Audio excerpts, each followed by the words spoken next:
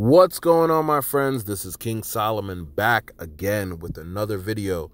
This is the second video in the series, Black History Month series. This is a series about black men who were builders, producers, entrepreneurs, inspiring stories about these men. These are men that you probably may have known about, but probably don't know about. And that's the whole point, to shed light on these brothers that can inspire us to today. All right. So today's story is about a man who, an entrepreneur, multimillionaire, very rich, wealthy man who came from impoverished backgrounds, a real rags to riches story, and someone who literally started from the bottom and made it all the way to the top. Right. Who am I talking about? This man is no other than a black man named S.B Fuller, a black American entrepreneur in the 1950s, who literally during his time, he was considered probably one of the richest black men in America in the 1950s. His story is very, very interesting. He started from humble beginnings, and he was born to a family in Louisiana of sharecroppers, right? Very, very poor.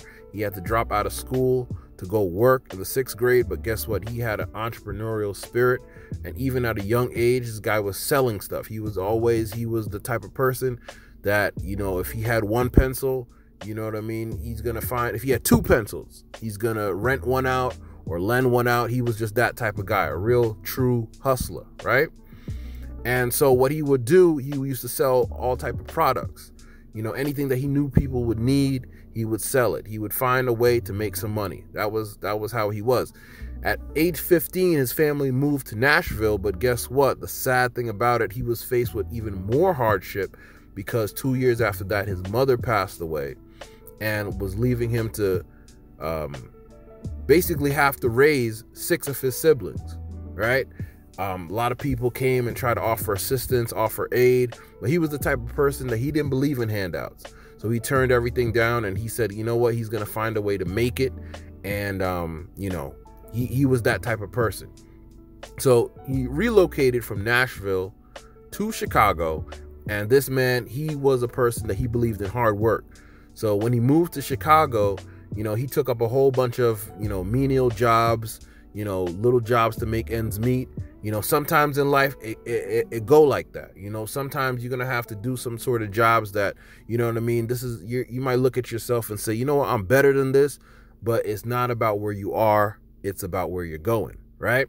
So that's what he was doing. He was working in a coal yard. You know, can you believe that? You know, that's not a very easy job. This is this was hard work. Right. So during the Great Depression, which was in the 1930s, he began working as an insurance agent at the Commonwealth Burial Association, which was a black-owned firm, right? And he worked his way up and had a secure position in the business, but he decided to, you know, move out and not settle, because even though he was making pretty good money, he said, you know what, I want to own something for myself. I want my own piece of the pie. So a $25 loan that he had, which he obtained by using his car as a security deposit, $25 in that time was about $375 in our money today, right? He decided that he was going to go and start his own business. That's what he was going to do. He was going to go start his own business. And he had help with his future wife, right? A woman by the name of Lestine Thornton. And, you know, that's another good thing where, you know, this woman was able to help him out, and she was able to partner with him, and he, you know, was able to become his wife.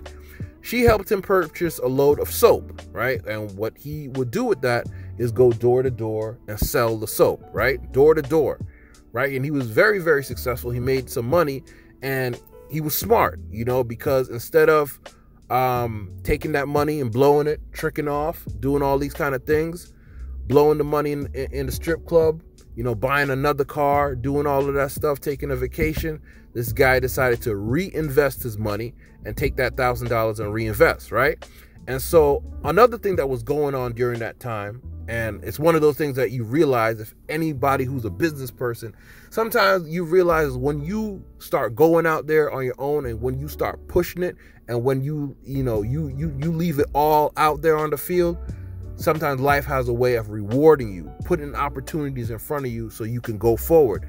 Now, his opportunity was that during that time, there was a lot of black families that was coming into Chicago, right? Especially on the south side of Chicago. A lot of families, this was what was known as the first Great Migration. A lot of families from the South, a lot of black families were moving from the South to Chicago, especially the south side of Chicago, right? So in that, he saw a potential gold mine. He was the manager at the time, and while he was the manager, he was promoted to manager at the Commonwealth Association, the Burial Association. While he had his job, he was working his other business. This is a good example.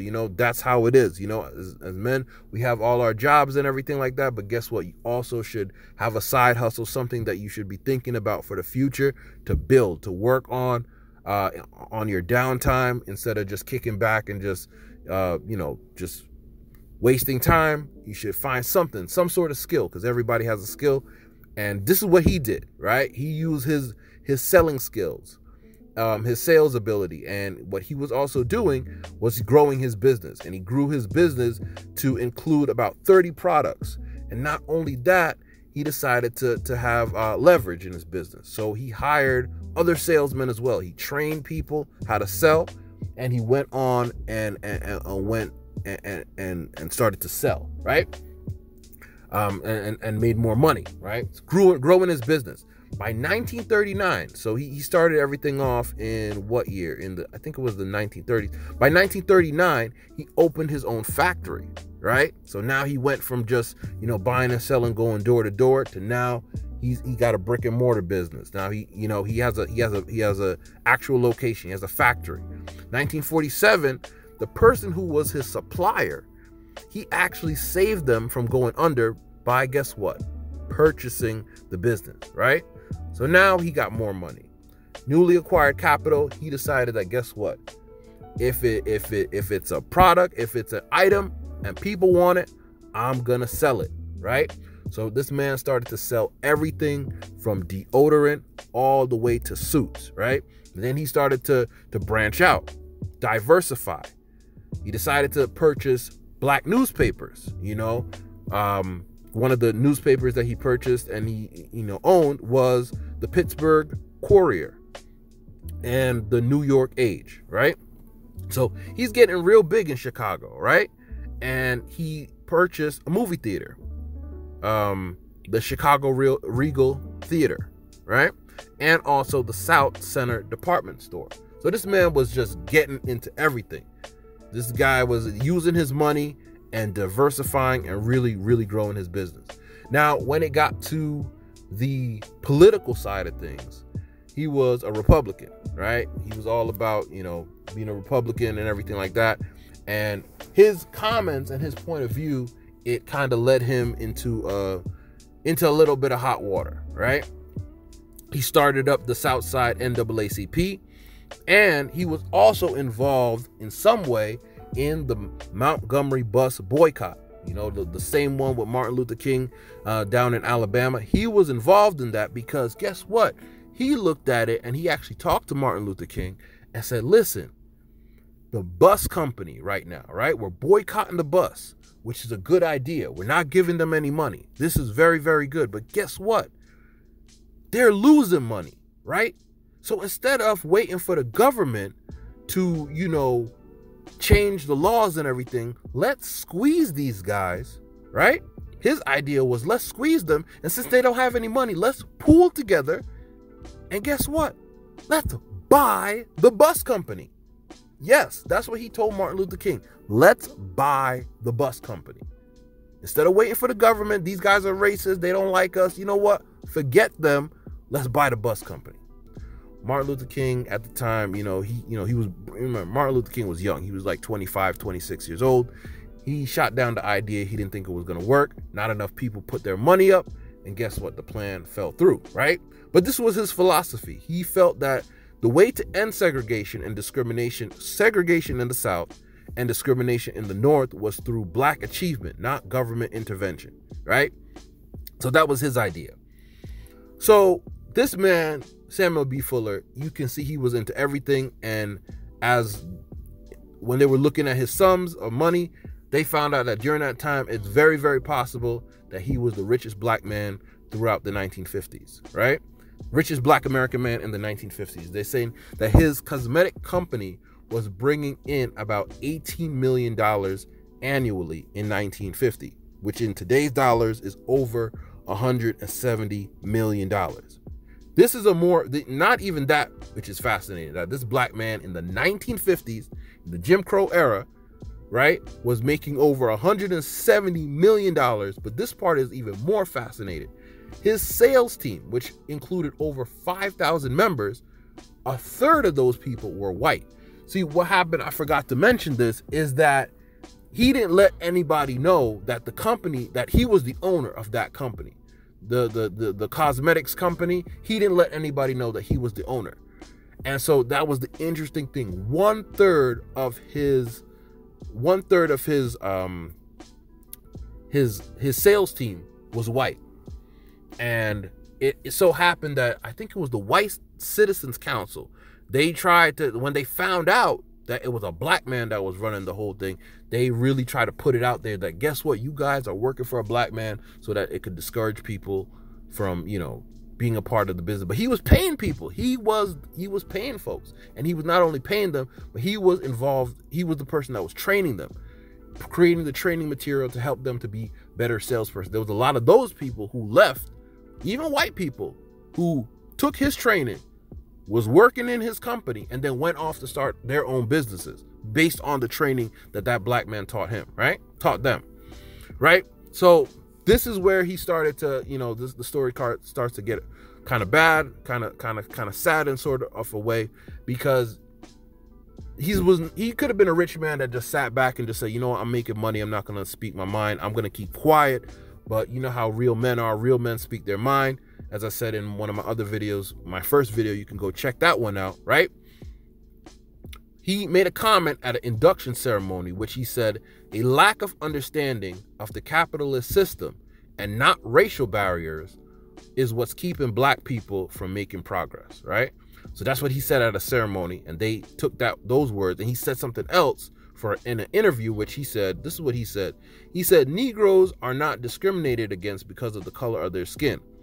They are discriminated against because they do not have anything to offer that people want to buy, right? So you can already understand, I mean, in today's culture, you already know that would set a lot of people off edge. And you can imagine that back then, 50, 60, 70 years ago, yeah, they enacted cancel culture back then too, because guess what they did? They said, you know what, cancel this man, nobody buy his products.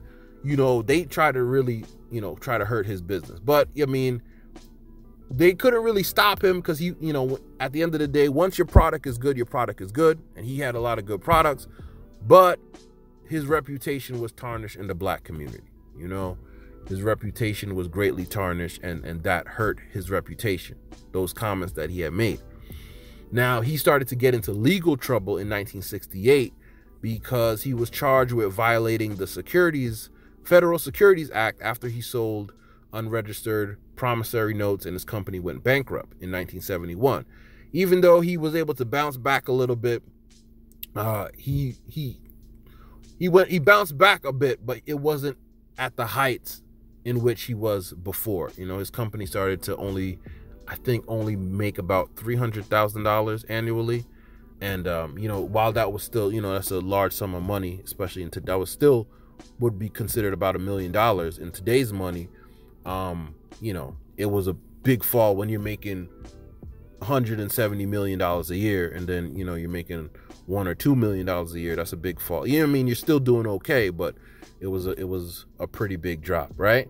So he retired in the 1970s due to health problems, and unfortunately he died in 1988. But what can we learn from this? This story was a very interesting story to me, because number one, he was a man that spoke his mind. He spoke his mind about things that he saw. He saw certain things his way. Yeah, I mean, can you imagine? Everybody was focused on marching and doing all these things. He was like, no, I don't think this is the way to go. This is the way to go. We need to focus on building. We need to focus on economics. He was a big proponent of focusing on economics and not focusing on having the government to be the one to help people. You know, he figured that what we need to do as a people was focus on building an economy system and not worrying about the government, right? Another thing that we can look at is his entrepreneurial skills. This man, he came from the bottom. He didn't have no help. He came from the bottom and he built himself all the way to the top. So even if you disagree with his political and personal views, I mean, who doesn't love a story of somebody who started from the bottom and made it to the top? So this is our second person for the month in our series, S.B Fuller. You can go check him out and let me know what you think about him. Let me know, did you learn anything new? Did you know about him before? I'm going to leave a link to a couple articles where you can find out a little more information about him. And yeah, let me know what you think. All right. So it's King Solomon. Thank you for listening, and I'll see you on the next video. Peace.